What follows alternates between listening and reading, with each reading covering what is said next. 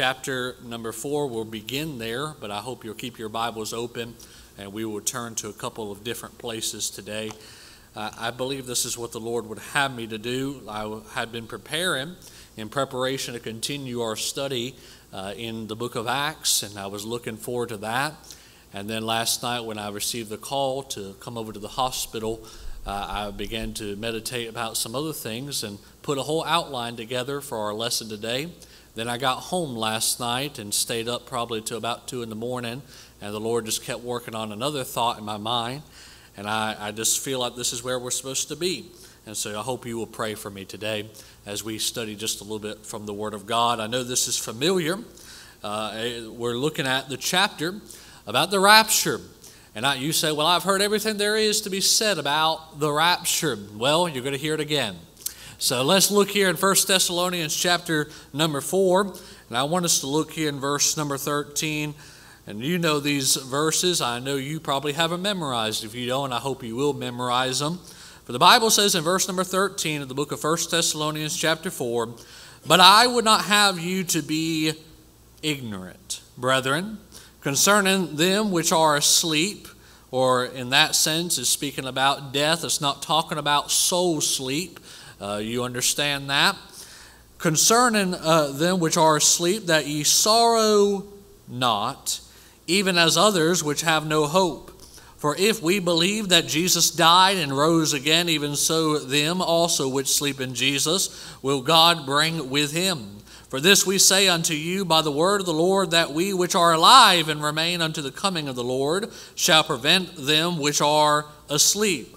For the Lord himself shall descend from heaven with a shout, and with the voice of the archangel, and with the trump of God, and the dead in Christ shall rise first." Now somebody might have the question, why are the dead going to rise first? Dr. Aiken told me one day, and he's buried, I believe, over 800 and something people during his ministry. He said the dead will rise first. The reason for that is because they're below the ground about 6 feet. They need a head start to catch up with us. So I believe that's a good explanation of that. But look at verse 17. "Then we which are alive and remain shall be caught up together with them in the clouds to meet the Lord in the air. And so shall we ever be with the Lord. Wherefore comfort one another with these words."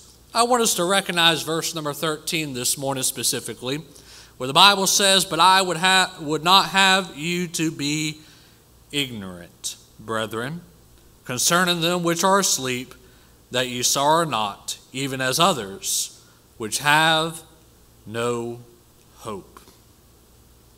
One of the greatest causes of sorrow is when one of our loved ones or one of our dear friends passes away. It can be broken down to one thing. It's a simple explanation, and that is that we have a lack of knowledge concerning death. You understand that the 66 books in your Bible have one center theme.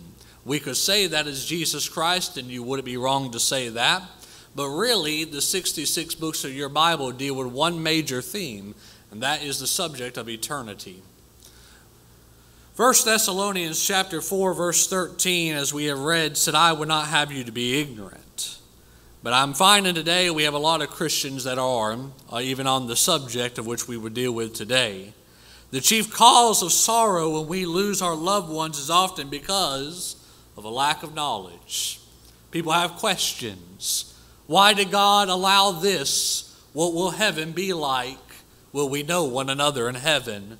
What will my mansion look like? What will our bodies be like?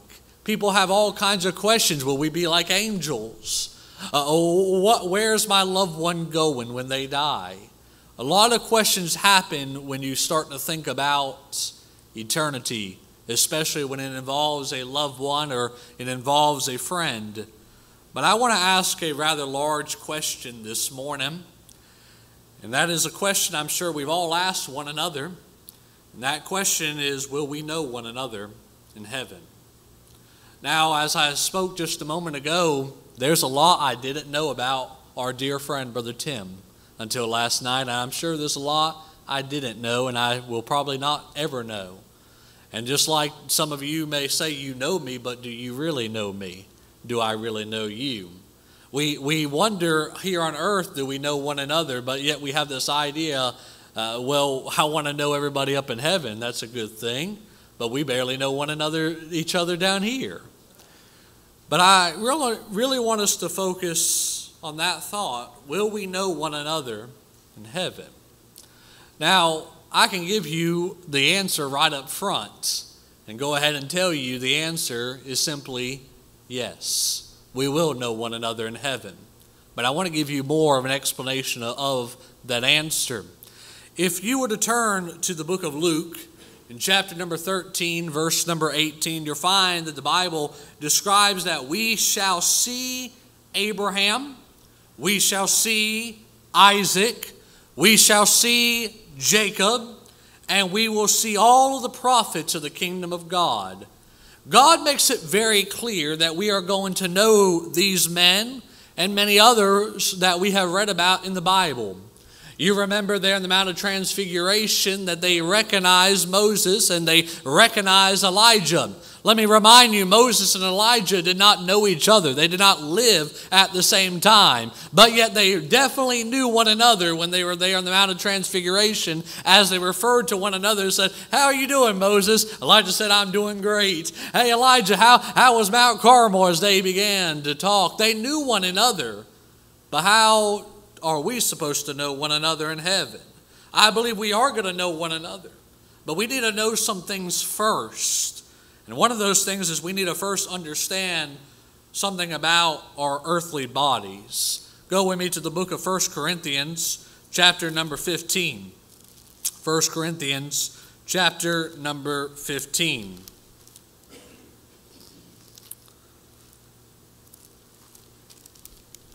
We need to understand that we have earthly bodies. Earthly bodies. If you will, look today in verse number 43. Look at verse 43. Well, actually, let's start at verse 40. The Bible says, "There are also celestial bodies and bodies terrestrial, but the glory of the celestial is one, and the glory of the terrestrial is another. There is one glory of the sun, another glory of the moon, and the other glory of the stars, for one star differeth from another star in glory. So also is the resurrection of the dead. It is sown in the corruption, it is raised in corruption. It is sown in dishonor, it is raised in glory. It is sown in weakness, it is raised in power. It is sown a natural body, it is raised a spiritual body." So that tells me two things right there. There is a natural body. There is a spiritual body. There's difference there. We need to understand that. Verse 44, there is a natural body and there is a spiritual body. He's repeating himself. When the Bible repeats itself, you better pay close attention to what it's about to say. Verse 45, "And so it is written that the first man, Adam, was made a living soul. The last Adam was made a quickening spirit. Howbeit, that was not the first which is spiritual, but that which is the natural, and afterward that which is spiritual. The first man is of the earth, earthy, and the second man is the Lord from heaven. As is the earthy, such are they also that are earthy, and as is the heavenly, such are they also that are heavenly. And as we have borne the image of the earthy, we shall also bear the image of the heavenly. Now this I say, brethren, that flesh and blood cannot inherit the kingdom of God, neither doth corruption inherit incorruption. Behold, I shew you a mystery. We shall not all sleep. We shall not all sleep. We shall not all die. But we shall all be changed." Oh, isn't that a wonderful thing? Not all of us are going to die, but we all will be changed one glorious day. What a great truth in one verse. We could spend there a moment, but I like verse 52. "In a moment, in the twinkling of an eye, at the last trump, for the trumpet shall sound, and the dead shall be raised incorruptible, and we shall be changed. For this corruptible must put on incorruption, and this mortal must put on immortality."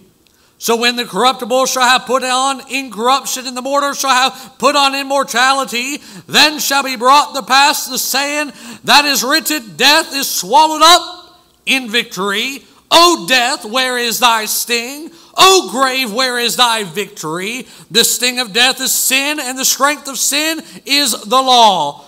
But verse 57, hallelujah, Miss Posey, you get on this with me this morning. But thanks be to God, which giveth us the victory through our Lord Jesus Christ. Therefore, my beloved brethren, be ye steadfast, unmovable, always abounding in the work of the Lord, for as much as ye know that your labor is not in vain in the Lord. I want us to consider for a moment, and I know we're reading a lot of scripture this morning, but I want you to understand what I'm going to say today is not my opinion, it's not my words, but is coming from the precious Word of God. I want us to understand our earthly bodies. We'll never understand the heavenly things until we first understand the earthly things. You know, all of us have an earthly mind. A mind that may not be the smartest, and looking at some, I can say that's probably true. But I also see that when I look in the mirror too. That we all wish we could be just a little bit smarter. But we currently have earthly minds. We have an earthly appearance. Some of us have facial hair. Some of us do not. Some of us have hair and some of us do not. Some of us have wrinkles and some of us do not. We all have an earthly appearance, but how did this come to be? Well, in the beginning, God. God created the heavens and the earth. And on that sixth day, God created a man. And his name was Adam. Adam was the first man, and he was created in the image of God. Adam was a great man. Oh, he was one that was able to walk with the Lord in the garden all by himself with sweet fellowship. But God thought to himself that a man is not good without a woman. Isn't that the truth? He needed a wife, and he put him to sleep. And he woke up the next day and he found the most beautiful woman on the earth. She was the only woman on the earth. And he said, man, I'm missing something in my side. It feels like my ribs are missing. I wonder what had happened. Well, we know the story and where it ended up. The serpent came and the serpent tempted old Eve. And Eve took of the fruit to which she should not have. Oh, that was bad enough. But you know, we are not condemned because of Eve. We are condemned because of Adam. Eve went to her husband and asked of him to also take part in eating of that fruit, which God was very clear, don't eat that fruit. We don't know if it was an apple. We don't know if it was an orange. We don't know if it was a fruit that even exists today. But regardless what it was, God made a very clear command. Do not take of that fruit. But Adam had to make a choice. Just like all of us have to make a choice. We are either going to obey God or we are going to follow our flesh. He was either going to obey God and follow God, or he was going to love his wife and take part in living with her and forgetting God. And he chose to go with Eve. He loved her so much, and yes, that's a great love. But when you start putting somebody above God, you've got a problem. And he knew the consequences of that, and of course, the very moment he bit of that fruit, they recognized, hey, it's a little chilly in here. Hey, it feels like we're missing something on our bodies we ought to probably have. And they began to find some fig leaves, and they began to cover up their sin. You know, when we start to recognize that we've done something against God, we're just like Adam and Eve, and we begin to try to cover it up. By the way, you ought not to try to cover it up. The more you cover it up, the bigger it'll get, the bigger explosion it will, and it will affect you and others more in greater ways. Adam tried covering up his own sin, but God knew where he was. God came and looking for Adam and found him in fig leaves. But out of the mercies of God, God killed a lamb that day and clothed him in this wool. Blood was shed that day. That blood didn't have to be shed, but here's the problem. Adam had something that we all have today now. We all have been given a sickness. We've all been diagnosed with a sickness today. It's a little 3-letter word known as sin. S-I-N. And because of sin, you and I face judgment.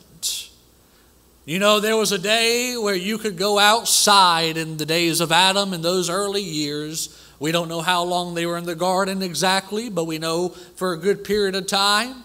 But they never sweated. Imagine that.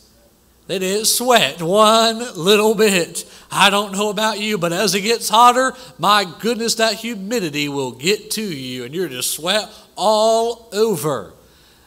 There was times that they could go to the garden and there was no weeds. Wouldn't that be nice to have? But you know, there's more than just consequences of what has affected our earth with thorns and thistles. But the sickness has affected us. It's affected our bodies. And the reason that we have to get glasses, the reason that we have back problems, the reason things such as cancer or things such as COVID or such as these diseases that have come into this earth all come back down to this 3-letter word known as sin. And it all started in the day of Adam, all those years ago in the Garden of Eden. We have sinful bodies. We have sick bodies. Some of us, it's hard even to come to church, especially on a rainy Sunday, because we're scared. We might fall. We might slip.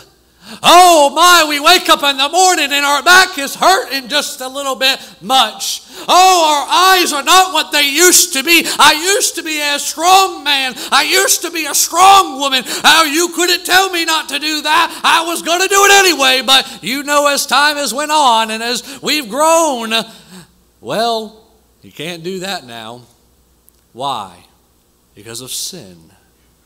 Our bodies are corruptible. They're corruptible, they're filthy, they're nasty. All because of a man known as Adam. Now I want you to understand something very clear that this morning. There are only 2 places a Christian can never be. And I hope you write this down. 2 places a Christian can never be. That is in the body and or with the Lord. The Bible says in 2 Corinthians 5:8, to be absent from the body is to be present with the Lord.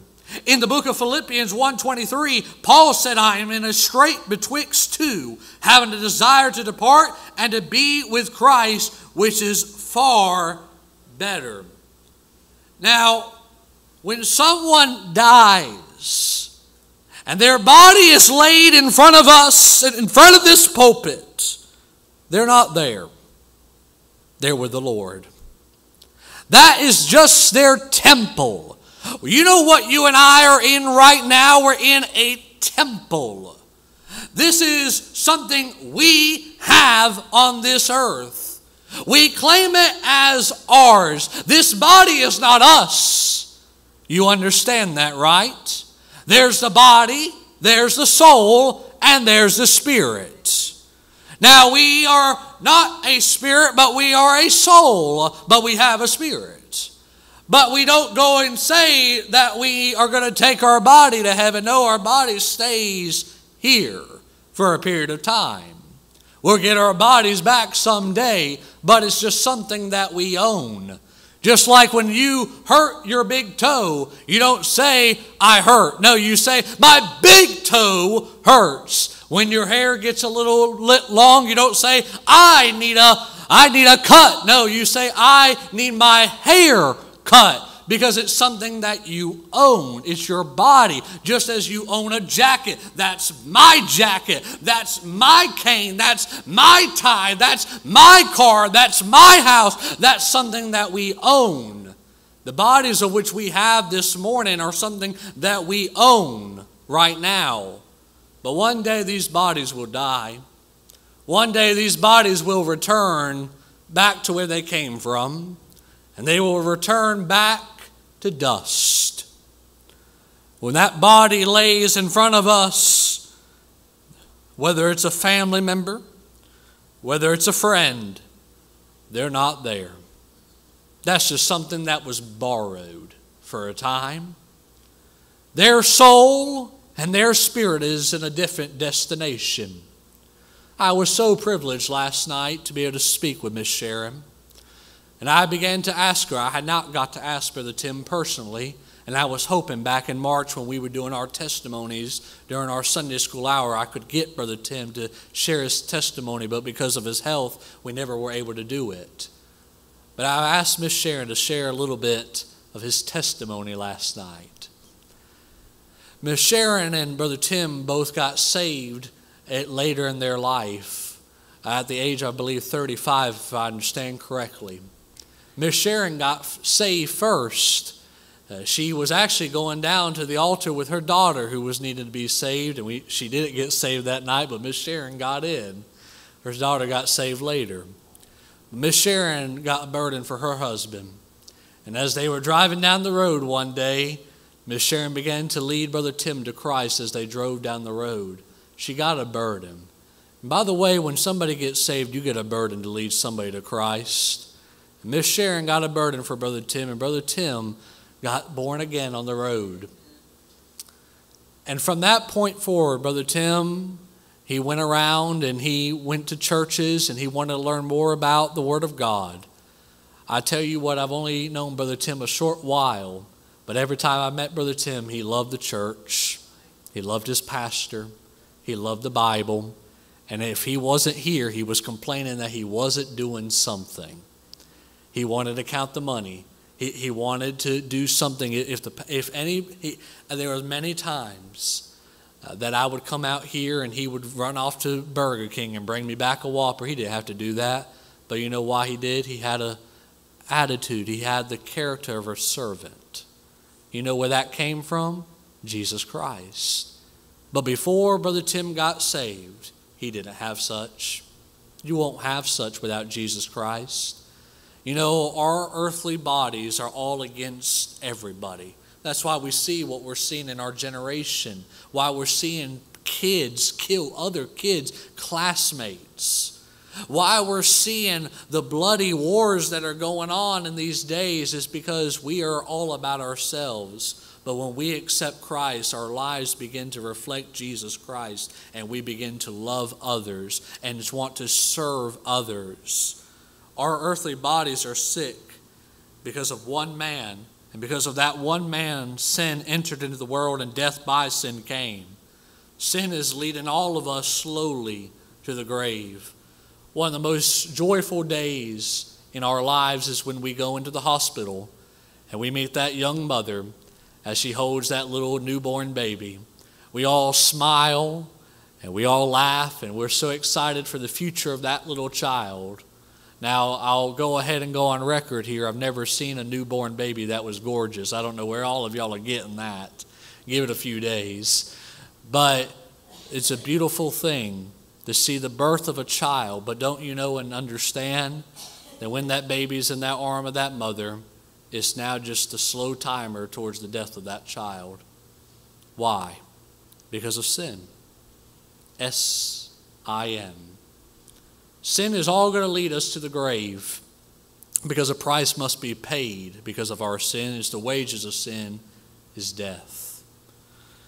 Adam, he caused sin to come on us. And we all have sinned. And according to Psalm 51 verse 5, we were conceived into sin.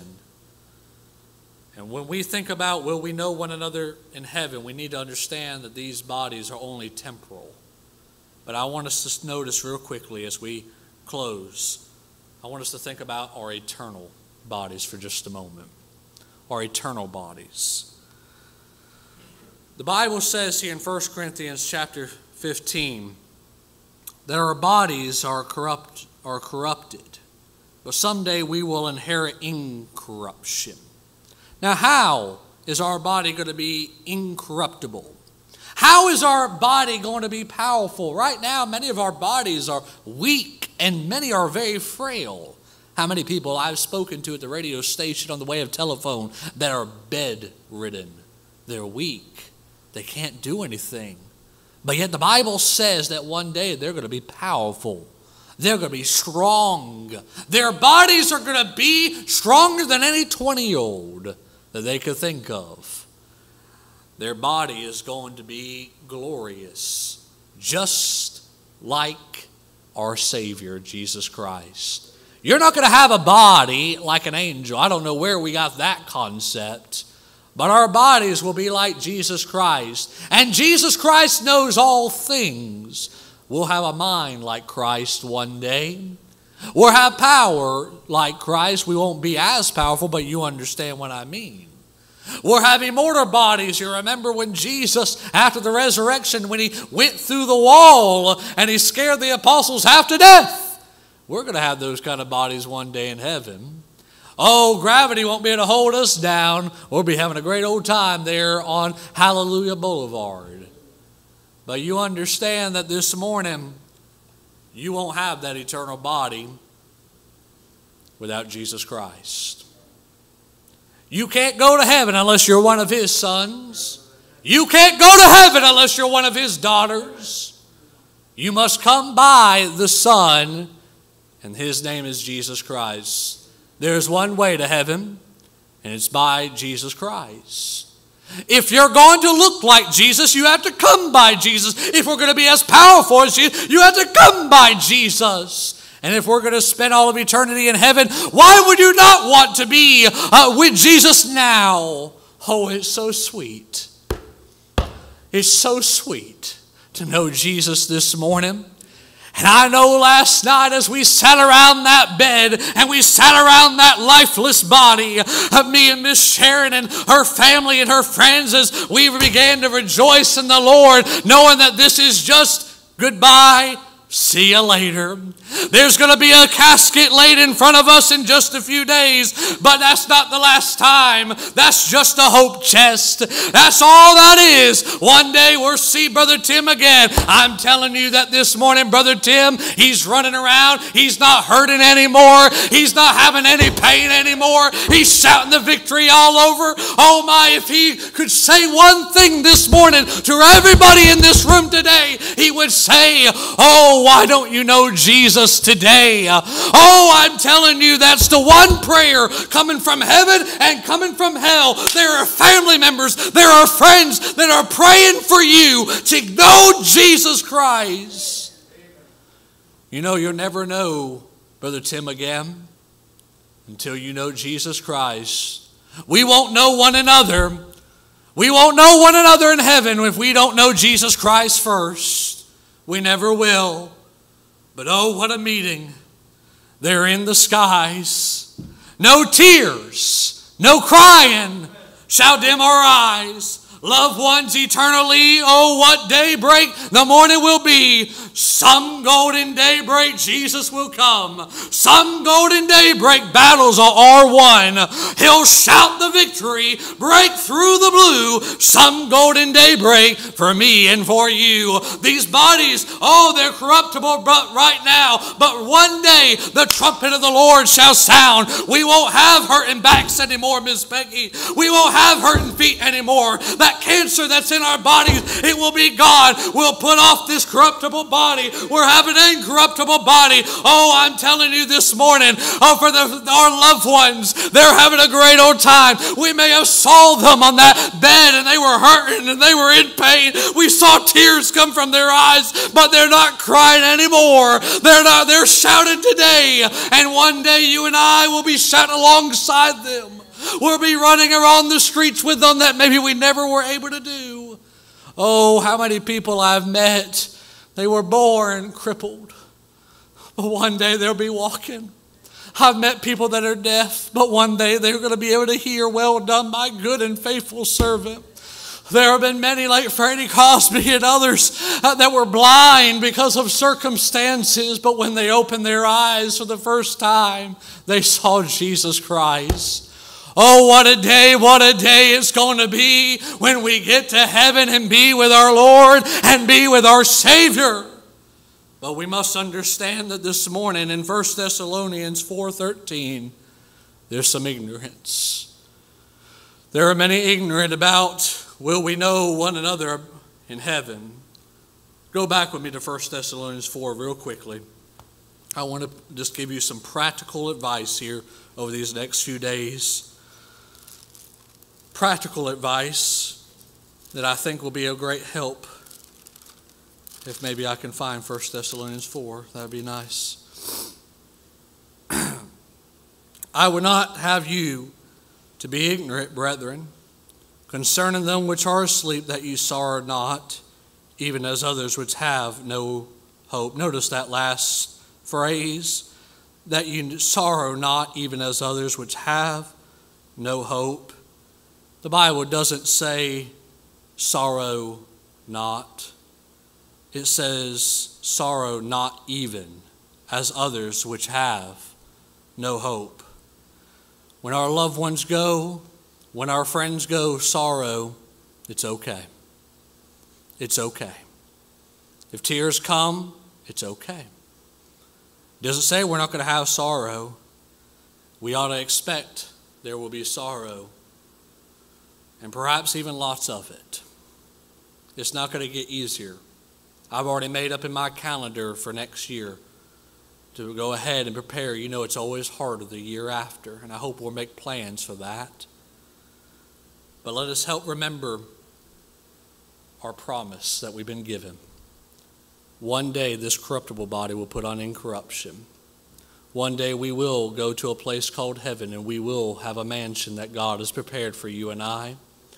We will see not only our grandmother, we'll not only see our grandpa, we'll see our mother, we'll see our father, we'll see our brothers and sisters and friends that have gone on, but most of all, we'll get to see the one who hung upon the cross of Calvary 2,000 years ago. Let me read this poem and then we'll dismiss. It was written by Marvin Lewis. It's titled Looking Ahead. It goes a little something like this. This old life is filled with sorrows, filled with heartaches, pains, and fears. Here we have our disappointments, cheeks are lined with bitter tears. But our Father, God in heaven, longs to help us overcome. Then when the short life is ended, he will take us safely home. Yes, our lives may be all gloomy, clouds may shadow every day, but we understand it better when the mists are all rolled away. When the Savior comes to take us to the land of rest up there, we'll forget the disappointments which were here so hard to bear. So let's think of God in heaven.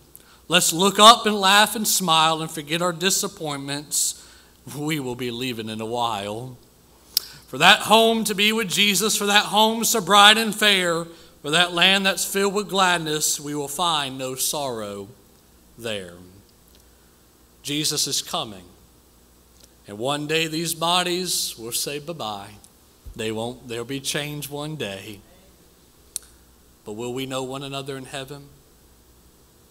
Will we know Brother Tim in heaven? You won't unless you know Jesus Christ.